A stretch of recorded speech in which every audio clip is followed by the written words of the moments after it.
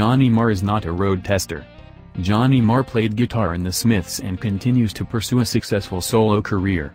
But when Cars Group test of the new BMW X3, Audi Q5 and Mercedes GLC gate crashes his latest video shoot in Manchester, Marr finds time to assist. We've already decided that the BMW X3 has the best, most intuitive infotainment of the three midsize SUVs, but we're curious how easy it is to fathom for your average member of the public, or guitar god. After tuning to Radio Manchester, we ask Marr if he can find BBC Six music under strictly timed conditions. He jumps to the task like he's deciding between snipping the blue or the red wire with seconds to spare. There are a couple of expletives and missteps as he presses iDrive's shortcut buttons and spins its rotary dial, but after 31.54 seconds, Morrissey's former riding partner hits Six music. There's no doubt Marr's time would tumble given a little practice, he's already got the knack.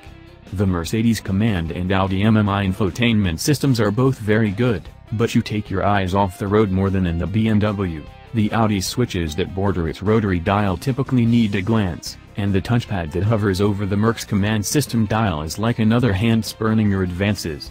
And neither can match the BMW graphics visual punch.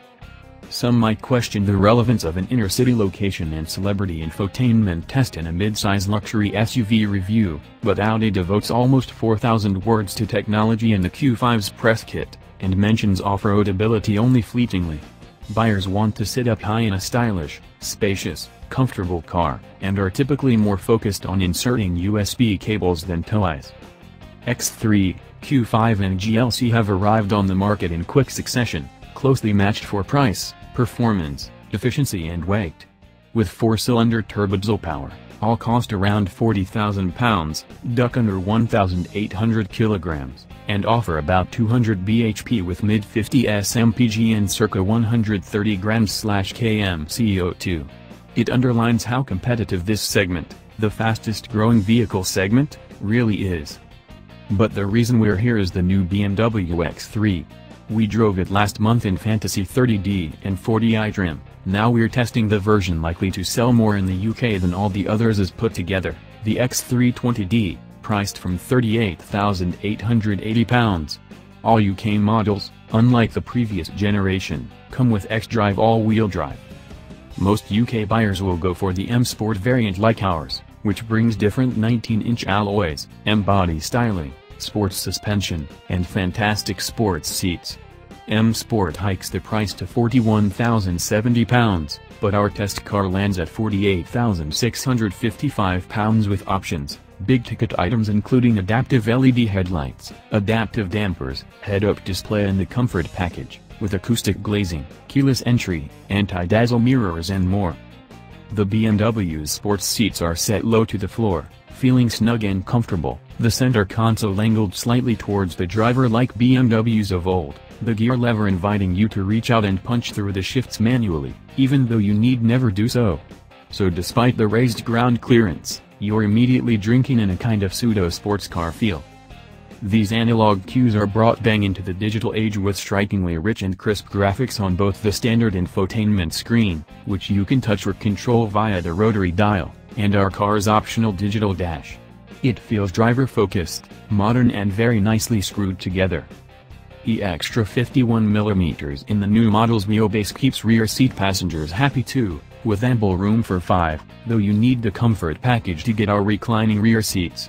You've also got 550 liters in the boot, or 1,600 liters with those rear seats folded flat, figures that best a 3 Series Touring by around 10%, and are again so suspiciously close to its rivals that the headmaster might want a word. The Mercedes GLC 250D is a close match for the X3 at a base of £40,675. It succeeds the GLK, which was never engineered for right-hand drive, but stretches that car's boxy SUV silhouette by 120mm, making it more of a raised estate car. The GLC rides on an adapted C-Class platform. A sleek glasshouse underlines the effect, in stark contrast to the similarly estate-like BMW with its deeper window line. Despite the visual stretch and the roomy rear seats, the Mercedes takes up the least parking real estate on test, if only by a smidge. finished in 895 pounds worth of designo hyacinth thread metallic and with the AMG Line trim level that adds AMG body styling and 19-inch alloys among other treats, the GLC exudes gravitas and desirability. Our car's running boards look a bit ridiculous, like they need a pair of vertical chromed tailpipes exiting behind the B-pillars, but they're optional. The interior maintains the high-quality feel of recent Mercedes, with some exquisite detailing, the Burmester metal speaker grills that coil like a spirograph sketch, the precision feel of the metal switchgear, the jet engine air vents,